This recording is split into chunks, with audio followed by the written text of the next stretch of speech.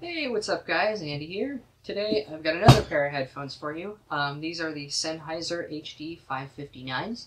I picked these up again on Newegg along with their Techmas sale. There wasn't really any sale on the price, but it did come with a Newegg gift card, and I wasn't really going all that much for the deal. The gift card was a nice touch, but I really wanted a high quality pair of headphones like a pair of Sennheisers like this. So we recently did a review. Tyler and I both picked up a pair of the Roswell Prelude lights, so we both have kind of our opinions on that. But anyway, we've got an unboxing of that. You can check that out over here. And so that's a pretty basic pair. That's only 80 bucks.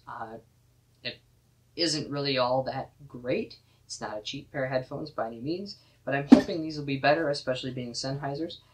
These, from what I recall, are, if I recall correctly, if I can actually find the specs, I can't even find them.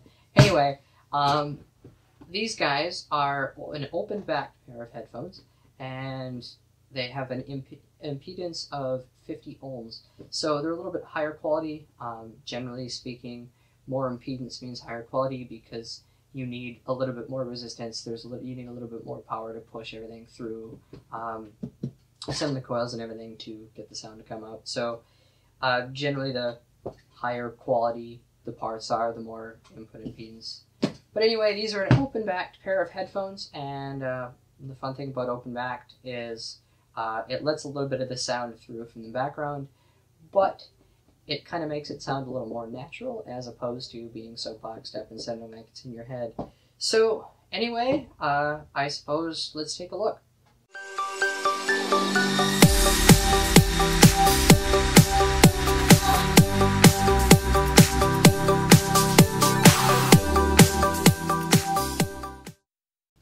So there's nothing really all that special on the box, and in fact they look pretty simple to open. I just have a couple of these little labels to cut, and I swear to God there was a spec. Yeah, it is. It's right on the back here. That's why I didn't see it.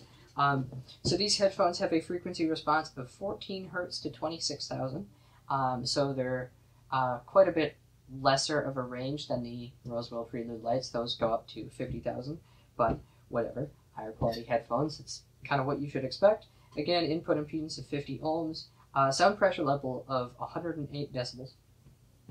Other than that, that's really all I get to see on here. There's kind of a verification sticker on the front. Looks like there's a 2-year warranty.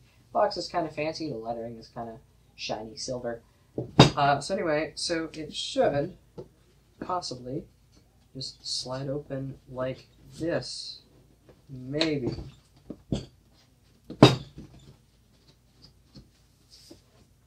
it doesn't. It should. I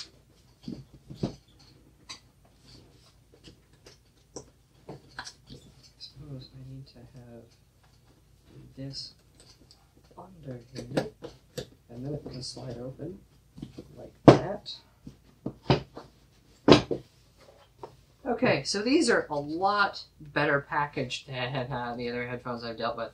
Comes with your standard safety manual. I have no idea what's in this, just a safety guide in the front, so I assume that's all it is. Yep. So comes packaged in this nice squishy foam as opposed to some cheap plastic insert, and that's a solid block of foam too with cutouts. So that's in there. That's going to be packaged really well. The cable does come attached, but it should detach if I recall correctly. At least I thought it did. Maybe it doesn't. Okay, so it looks like there is only one cable. Yeah, there is only one cable. I wasn't entirely sure what would come with this because from what I heard on their product page, there was only one cable that came with it. But from what I gathered from Newegg, it said there was also an additional cable in it that was a bit shorter that terminated in a 3.5mm jack instead of a 6.3mm. But whatever. So yeah, it does look like these are connected. It doesn't look like this. Oh, maybe it does. Yeah, it does. Okay. So ooh, that's a tiny one. So that's not a 3.5mm jack. That's, I'm not even entirely sure off the top of my head what size that is, but that's the next smallest one. and it's a 4-pole jack, which intrigues me a little because I wasn't aware that there was any microphone on it, and in fact I don't think there is, because the 6.3mm jack on the other end terminates with a 3-pole connector. So there's no microphone on this headset, but yeah, so that's the cable. The connectors are gold plated, and again it's packaged with this fancy Velcro stuff. I really like this Velcro stuff. From what I gather, this is a 3-meter cable. Feels like about 3 meters, so yeah, that's about 10 feet, and that's some pretty thick cable too. So yeah, I'm not entirely sure why there's a 4-pole connector on this end, because this is just a 3-pole connector. Unfortunately, I can't currently use these at the moment because I have adapters to go from a 6.3mm jack to a 3.5mm jack, but I don't have an adapter to go the other way around. And unfortunately, unless I hook into my main stereo system, everything on my computer terminates in a 3.5mm jack. So I should have an adapter coming pretty soon, but it kind of sucks because I can't really use these headphones until I get a hold of that adapter. So I don't know. Anyway, they feel like some really nice headphones. And again, they are open back. There's a little bit of mesh on this side. And then there's some real soft kind of velvety padding on the inside and as well as on the inside of the headband. So these are over-ear headphones, so they're a little bit bigger because they're meant to fit straight over your ears. And they have quite the range of adjustment there.